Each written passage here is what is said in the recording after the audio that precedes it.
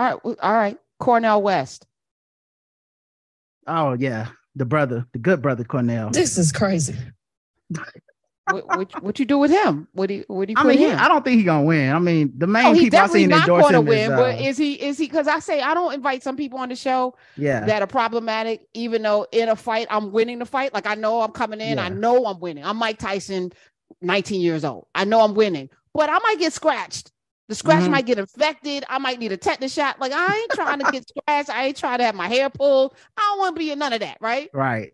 But he might get scratched, and at 83, I don't know if he can survive a scratch. I don't know. We'll see. I don't think they're gonna have to even have a debate. Like I don't even think Cornel's gonna get enough. Debates don't matter anymore. Nobody watches them. It's the social media. It's the TV that's pundits. What I'm saying. I don't even think. But see, that's the thing, though, Karen. That don't really matter either because Joe Biden lost all that and won. So it don't really matter for an old white man. See, that's the thing. We're not used to this. We used to Barack. We used to Hillary. We used to these people that ultimately their flaws become albatrosses. Ass Bill Clinton, hillbilly ass trailer park ass. Yes, we haven't had a white man just be a white man in so long. We not used to his superpowers. This man falls. He forgets things. He won the presidency doing all that. I'm leaning into this. Yes, Joe, do your thing. He could get up there and be like, white supremacy is the number one problem in America. And I'm saying this in front of the black students at Howard, and the world is hearing me say this. And I know if Barack said that, he wouldn't be able to make it back to the White House that day.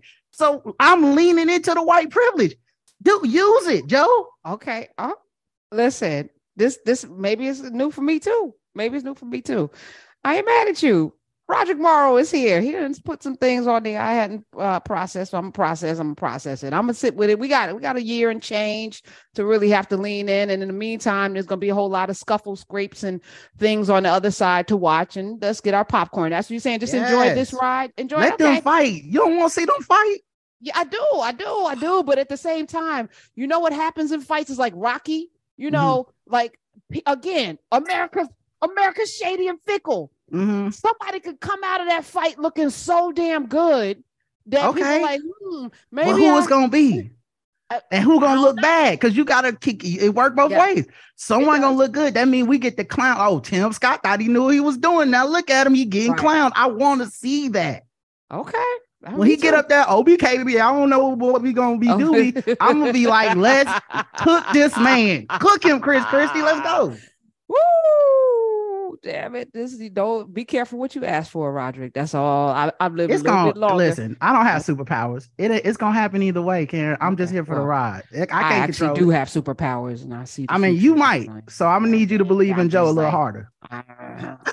So my belief ain't gonna be the thing that makes it happen. I promise you. Because if that were the case, everybody would be eating and having a roof over their heads. Just me wanting it and believing in it. My superpowers don't extend beyond that. I just be seeing some things.